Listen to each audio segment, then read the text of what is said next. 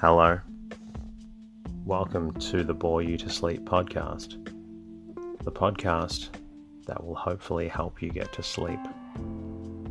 I am going to read an open source book, one that is not particularly interesting, but one that is hopefully boring enough to get you to sleep.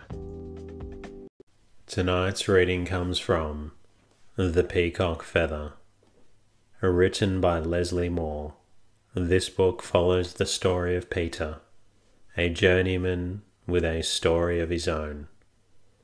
Firstly, Happy New Year and a happy holiday season to you. I wish you and your families the best 2023 that you can possibly have. I know last year was a difficult one for many, and I'm grateful to play a part in your life by allowing you to get the sleep that you need to succeed.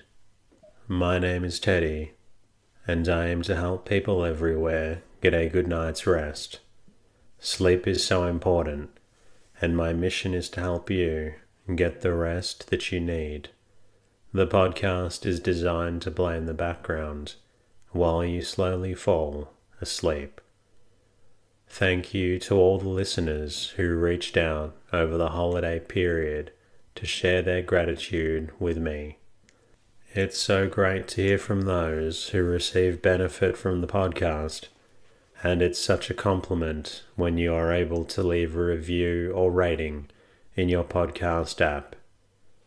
Thank you to Shannon Ramirez for your lovely message through the website. I'm sorry to hear about your relationship, and am glad the podcast is helping you get some sleep. Thank you to Jennifer Hudson for your message through the website. I'm glad the podcast is helping you deal with your night shifts. Thank you to Jordan Haller for your lovely Christmas message through the website and kind offer of donation. I also wish you and your family well. And finally, thank you to Diane Brockvartney for your lovely Christmas message. Hopefully I've got the pronunciation correct this time. As always, I'm extremely grateful to all of the patrons, supporters and anchor sponsors who support the show financially with a monthly contribution. Whether it's $1 or $5, your contribution allows me to bring out more episodes to you and those who need them. If you would like to become a patron or sponsor, please visit boretosleep.com, where you can support the podcast. I understand that not everybody can support the podcast with a financial contribution, but there is a small and hugely helpful favor that you can provide. Please share the podcast with a friend, and if possible, kindly leave a review in your podcast app. There are lots of people out there who are struggling with sleep, and my goal is to help as many people get the sleep that they need. If you would like, you can also say hello at boytosleep.com. I'm also on Twitter and Instagram at boytosleep. You can find me on Facebook by searching Boy to Sleep Podcast. In the meantime, lie back, relax, and enjoy the readings. The Peacock Feather, Prologue. It was sunset. The sea, which all day long had lain blue and sparkling, was changing slowly to a warm grey shot with moving purple and gold, the flame fanned with crimson and amber. But gradually the vivid warmth sank and faded. Day slowly withdrew into the soft embrace of night, and a blue-grey mantle covered sea and sky and land. One by one, the stars shone forth till overhead. The mantle was thickly powdered with their twinkling eyes. Away across the water, the gleam from the lantern of a lightship appeared at intervals, while every now and then a stronger flash from a distant lighthouse lit up in the darkness. It flung its rays broadcast across the water, across the land, bringing momentarily into startling prominence a great mass of buildings standing on top of the cliffs. In the building, a man was clinging with both hands to a couple of iron bars that guarded the narrow opening of his cell window. He could see across the water and up to the star-embroidered mantle of the sky. Night after night for 3 years, he had looked at that moving water. He had seen it lying calm and peaceful as it lay tonight. He had seen it rearing angry foam, crested waves from inky blackness. He had heard its soft, sighing music. He had heard its sullen roar. 3 years, more than 1,000 nights, he had looked from that narrow slit of a window, his hands fast clutching the bars, his feet finding slight and precarious footholds in the uneven surface of the wall. And tonight he looked for the last time. Tomorrow he would be free, free as the seagulls which circled and dipped in the water along the rocky coast or rose screaming and battling against the tearing wind. He slipped down from the window and crossed to his pallet bed. Free until tonight, he had never even dared to whisper that word to his inmost soul. Throughout the long 3 years, he had been refused and let himself to think more than one day for the moment. He had held his mind in close confinement, a confinement even more stringent than that to which his body was subjected. Now, in that little cell, he opened the windows of his soul and let his mind go forth. Radiant, exuberant, it escaped from its cage. It came forth singing a Te Deum. Only a few more hours and dawn would break. His body would know the liberty he had already given to his mind. He was too happy to sleep.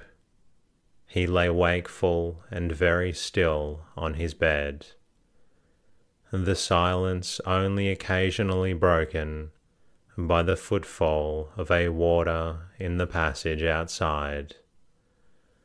The night wore on.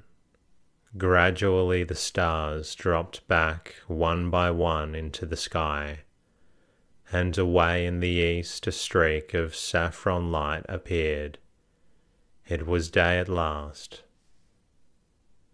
6 hours later, a man was walking along a country road. His step was light and his face held up to meet the fresh March wind that was blowing across the fields and hedges. Daffodils nodded their golden heads at him from the banks as he passed, and tiny green buds on the brown branches were pushing forward to the light. The whole world was vital, radiant, teeming with growth. The man held one hand in the pocket of his grey flannel coat, his fingers pressing on 2 envelopes which lay there. They had been handed to him just before he left the great grey prison. He had not yet opened them.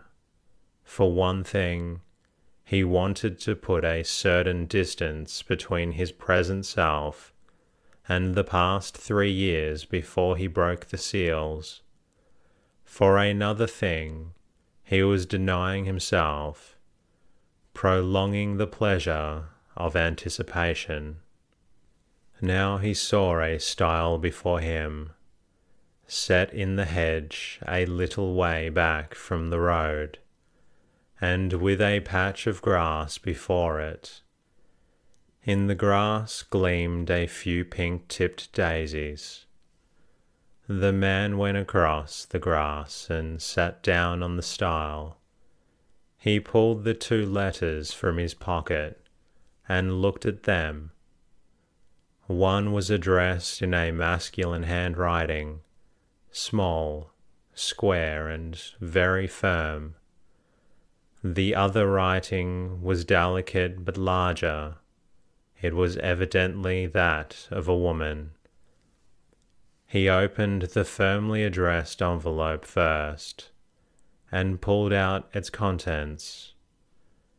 A strip of pink paper fluttered to the ground, falling among the daisies. He picked it up without looking at it while he read the contents of the letter. I have no desire that you should starve, and therefore send you the enclosed.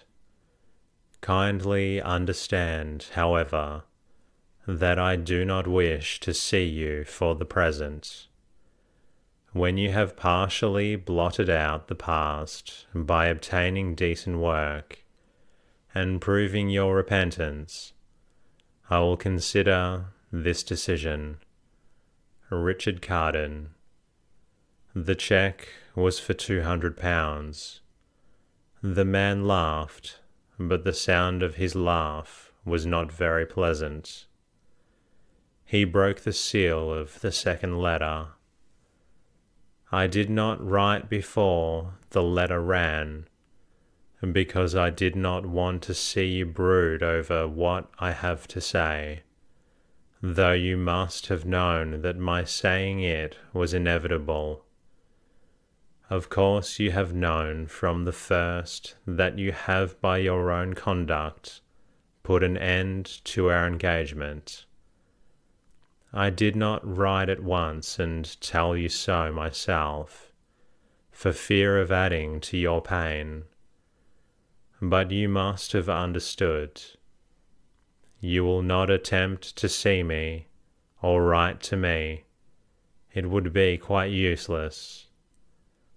I am going to be married in 3 weeks' time. I am very sorry for you, and I would have helped you if I could. But you must see for yourself it is impossible. There is nothing now to say but goodbye. M. When the man had finished reading, he sat very still, so still that a robin hopped down near him and began investigating the toe of his boot. Finding nothing in a piece of black leather of interest, it flew up to the hedge and regarded the motionless figure with round, beady eyes. At last the figure moved. The robin flew a couple of yards farther away, then perched again to watch. It saw the man tearing white and pink paper into very small pieces. Then it saw him bend down and dig a hole in the earth with a clasp knife. It saw him place the pieces of torn paper in the hole and replace the earth, which he pressed firmly down. Then it heard the man speak. At least I will give the past a decent burial. The robin did not understand the words. What has a happy little red breast to do with either the past or the future? The moment is quite enough." Then the man stood up, and the robin saw his face. It had grown much older in the last 20 minutes. "And now," said the man jauntily, though his eyes belied the carelessness of the words, "for the open road." Perhaps the robin understood that speech. At any rate, it sang a sweet, sturdy song of Amen. Chapter 1. The Piper. Peter was sitting under a hedge, playing on a penny whistle. Behind him was a bush, snowy with the white flowers of the hawthorn. In front of him was a field, warm with the gold of buttercups. Away in a distant valley were the roofs of cottages and farmhouses. The smoke from one of its chimney rose thin and blue in the still air. It was all very peaceful, ideally English. Peter was an artist. It seemed almost incredible that a tin instrument which could be purchased for a penny could be made to produce such sounds. He was playing a joyous lilt. You could hear the song of birds and feel the soft west wind blowing from distant places, and through it was a measured beat as of feet walking along the open road. Yet under all the gaiety and the light-heartedness lay a strange minor note, a note that somehow found reflection in Peter's blue eyes. Peter finished his tune and put the whistle pipe in his pocket. From a wallet beside him he pulled out a hunch of bread and cheese and a very red and shiny apple. He opened a large clasp knife, cut the hunch of bread in two, and fell to eating slowly. His hands were long-fingered, flexible, and very brown. There was a lean, muscular look about Peter altogether. His clothes were distinctly shabby. They consisted of a pair of grey trousers, very frayed at the edges, and with a patch of some darker material on one knee. A soft white shirt, spotlessly clean, and a loose jacket, grey flannel like trousers. A felt hat lay on the ground near him.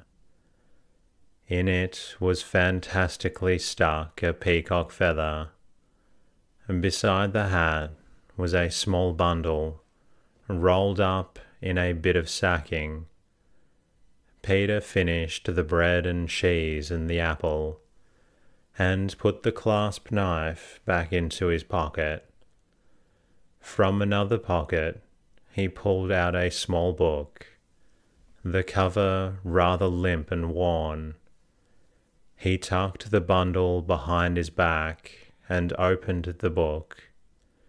Its contents did not long engross him.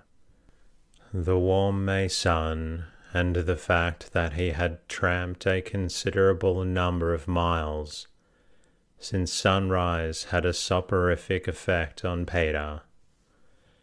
His fingers gradually relaxed their hold. The book fell to the ground, and Peter slept.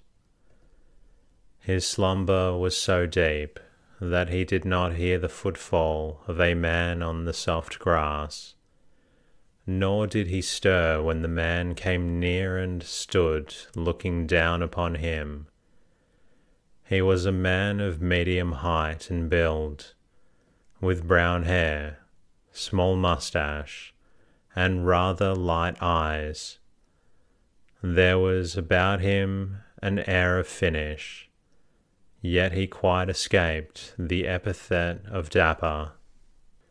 For a moment or so he stood looking down upon the recumbent figure. He took in every detail, from the frayed trousers and the spotless shirt to the fantastic feather in the hat. He saw that the sleeper's face was a clean-shaven, bronzed and with rather high cheekbones. The hair was dark. There was in the sleeping face a look of quiet weariness. To the man watching him, it was the face of one who was lonely. Then his eyes fell upon the book. He stooped down and gently picked it up. The book was open at the following lines. Sin I fro love escaped am so fat. I never thank to ben in prison lean. Sin I am free. I count him not a bane. He may answer and say this or that. I do not force, I speak right as I mean. Sin I fro, love escaped, am so fat.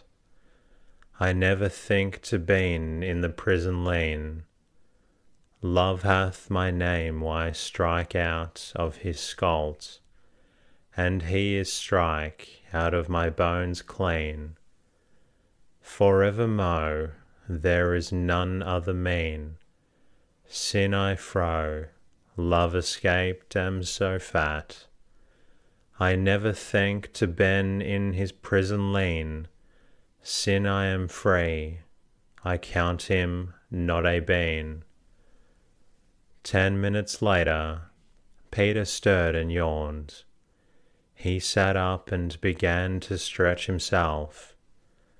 But in the very act thereof he stopped, and a gleam of humorous amazement shot into his blue eyes, for on the grass beside him was a man sitting, calmly reading from his own rather shabby book.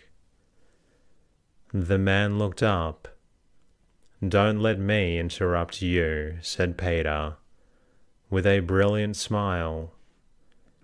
The man laughed. "I ought to apologize," he said. "The fact is, when I first saw you lying there asleep, I took you for a tramp. Then I came nearer and saw my mistake. I also saw the book. The temptation to talk to a man who obviously loved the open air and read Chaucer was too much for me. I sat down to wait till you should awake." "Very good of you," replied Peter, "but you didn't make a mistake. I am a tramp." "So am I," responded the other, "on a walking tour." Peter sat up very deliberately now. He broke off a piece of grass, which he began to nibble. Through the nibbling he spoke. "But I presume that your walking tour is of fairly brief duration. Mine has lasted rather more than 2 years." The other man looked at him curiously. "You love the open as much as that?" "Oh, I love the open well enough," replied Peter airily, "but that's not the whole reason. I can't afford a roof." Now the very obvious reply to this would have been that Peter, a young man and moreover clearly one of education, might very well work for a roof.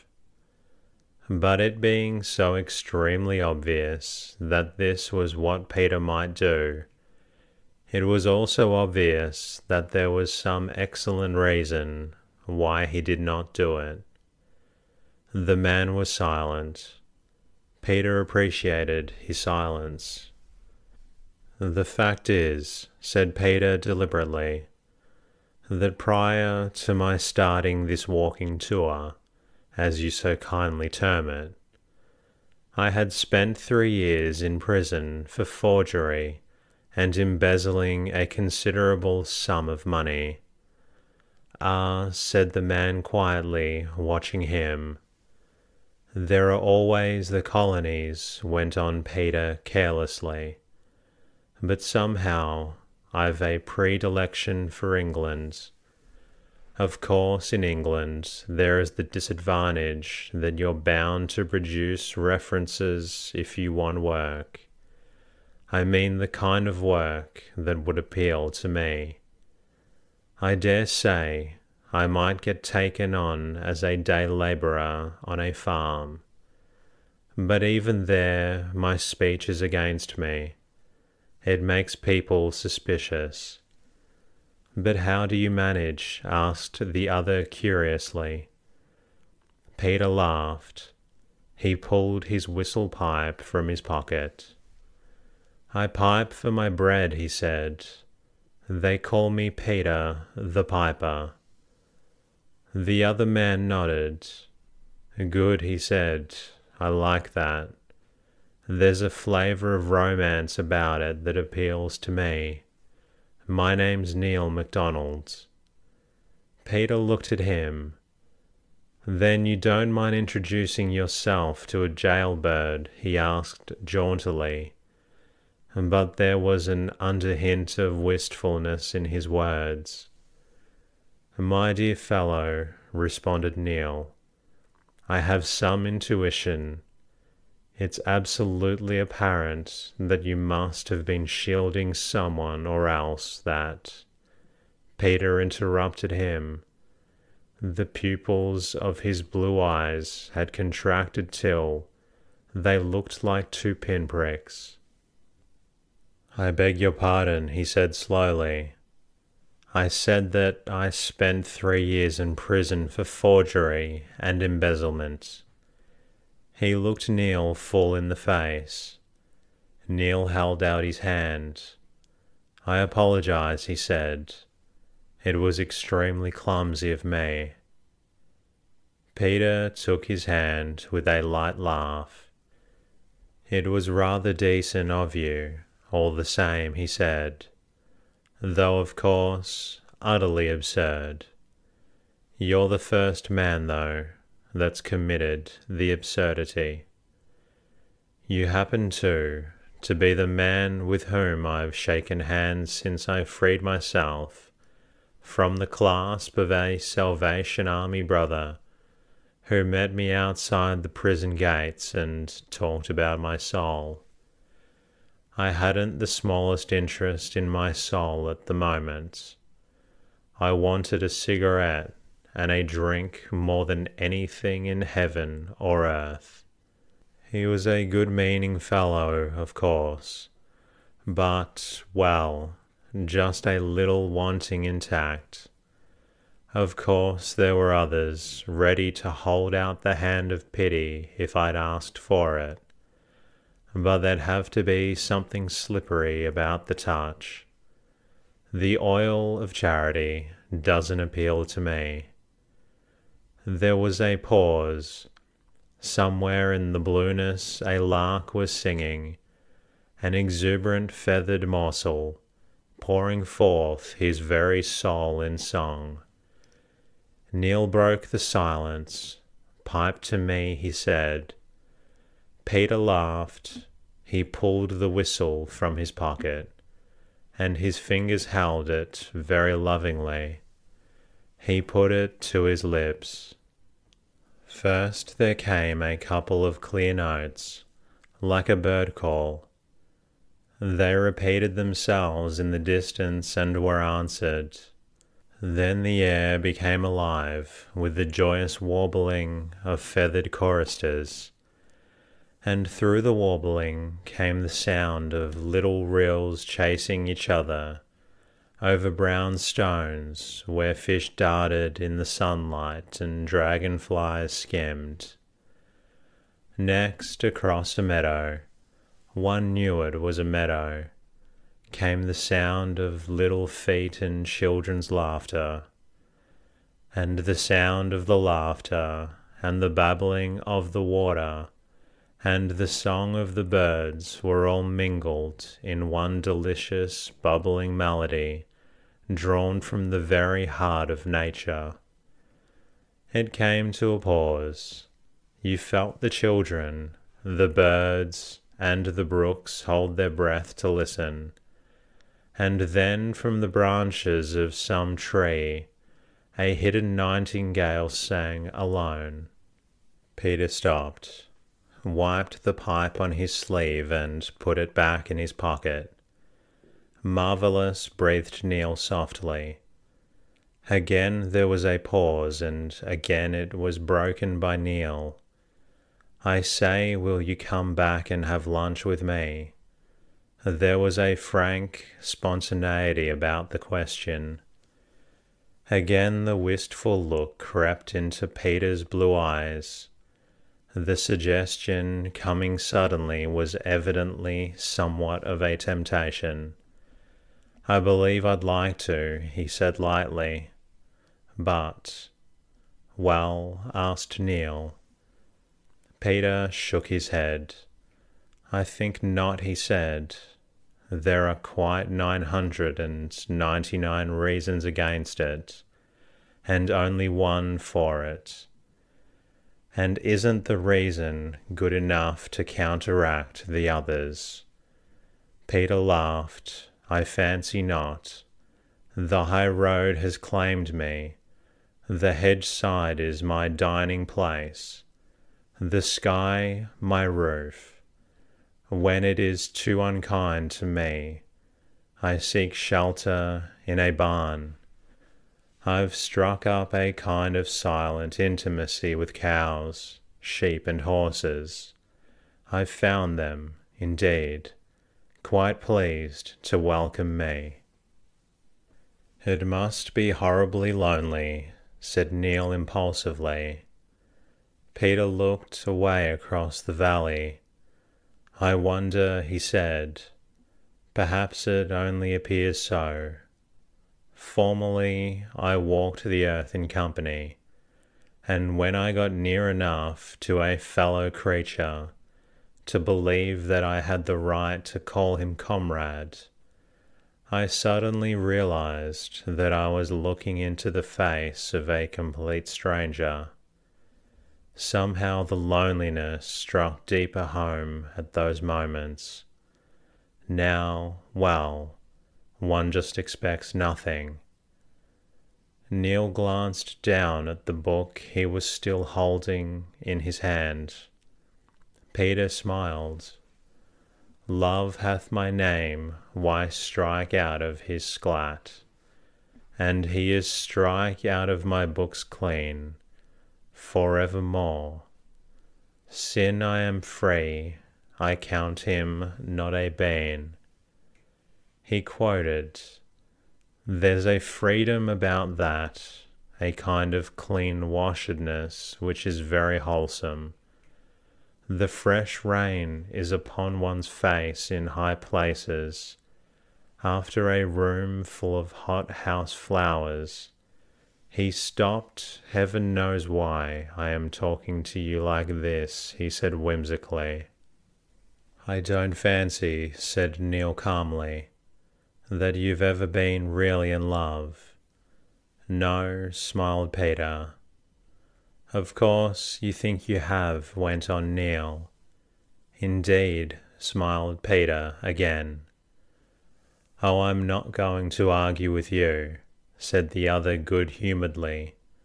Only when the time comes that you do love, just do me the favour to remember what I've said. He is strike out of my books clean, quoted Peter again, looking at Neil lazily. There is, said Neil, such a thing as invisible ink. There are certain words written with it on the pages of our lives. The pages look uncommonly blank, but should they chance to catch certain heat rays, The words written upon them will stand out very black and clear. Humph, said Peter. Wait and see, said Neil. All right, said Peter, and then he got to his feet. He picked up his wallet, bundle, and the hat with the peacock feather. He put it jauntily on his head. I must be moving on, he said. Neil, too, had risen.